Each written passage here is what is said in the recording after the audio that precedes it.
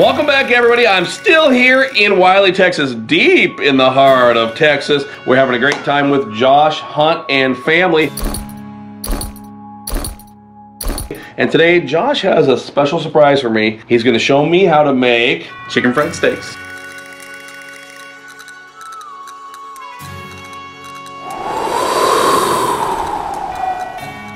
Let's do it.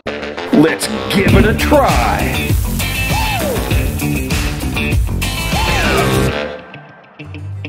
Some red new potatoes here that I gently oiled with some extra virgin olive oil, and we're gonna throw on some of Blackstone's steakhouse seasoning.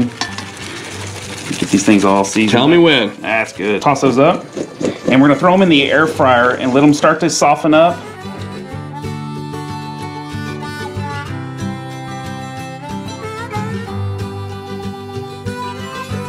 Go for like a medium high. All right, Josh picked up these beautiful cubed round steaks. Josh, if somebody didn't have pre-cubed round steaks, could they just tenderize a normal steak? Absolutely. Any thin cut of meat, get that tenderizer going on it. So the process here is we've got a dredge here, which is actually a pre-seasoned dredge from Meat Church. It's their chicken fried breading. It's already got seasoning in there. We'll dredge the steaks in the flour, and then what we're going to do is we're going to make a wet dredge over here. We're gonna add some buttermilk here. No exact measurements here. Just enough that we're gonna be able to cover these steaks up. And so we're gonna go ahead and whisk that together. To make our gravy, I've got some melted butter here, and this is just melted from sitting out here in the Texas sun for just a little bit. So I've got about 2 tablespoons of butter, and to that I'm gonna add some all-purpose flour. And what we're gonna do is end up making a roux with this.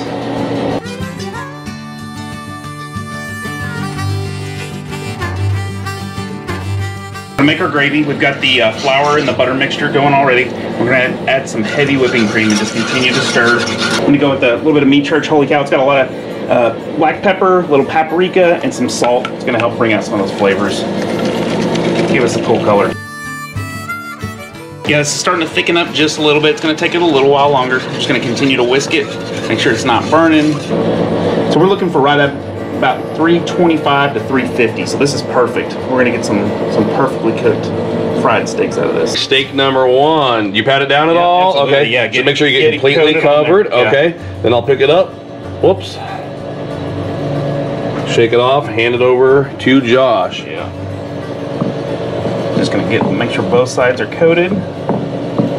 And we're going back into there we go, dredge. Back in. It's going to get nice and messy. Yeah, this is, you got to have this though. I mean, Mike, this is the flavor here, and this is the fried in the chicken fried steak. What do you think? Is that good? Yeah. All right. Flip it over one more time. All right, we're going double. We're in Texas, baby. We got to do double flip.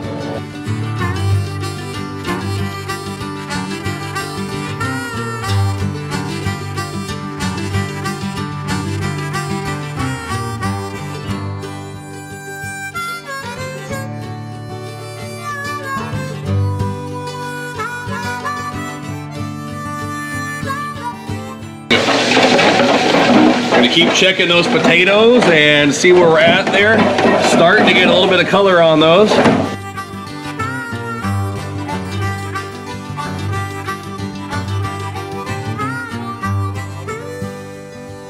we're gonna check on our gravy, and I can tell right now it's thickening up perfectly. We've been coming by and stirring it every couple minutes. We're gonna add a little bit of black pepper to this. Get that nice black pepper.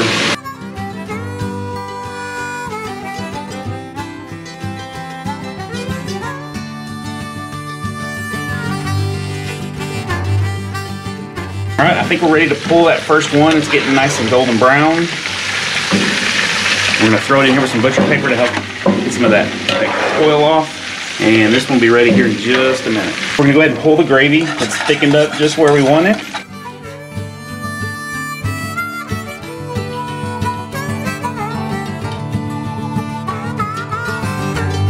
So we're gonna go ahead and pull the potatoes. They've gotten nice and soft. I checked them with a fork.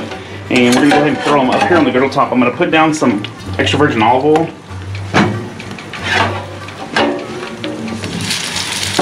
And so what we're looking for here is we're going to try to turn these into kind of a thick mashed potato. I'm going to use the press and sear burger tool, the same one we use for smash burgers, and go ahead and smash these potatoes over here.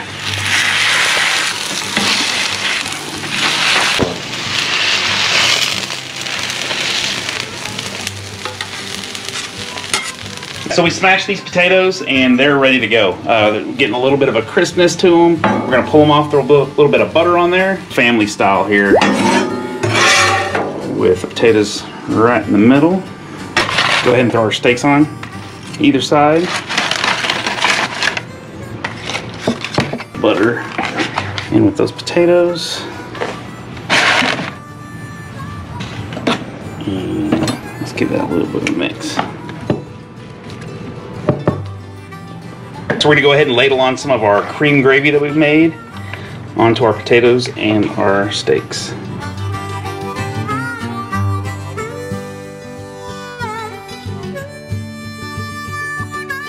And we have to give a shout out to our daughter Hannah here. My daughter, Hannah said we need to put something green on top, like onion or parsley. So Hannah, here we go. All right, we got some some chopped parsley here.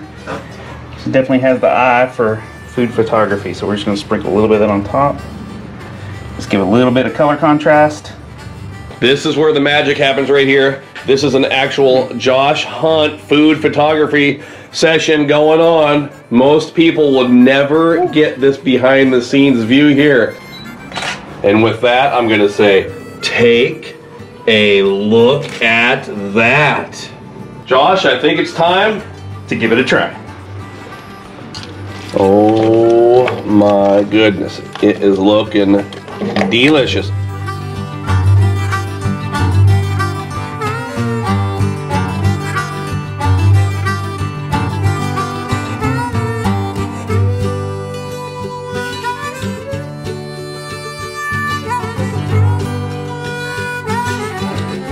And I love this potato idea, Josh.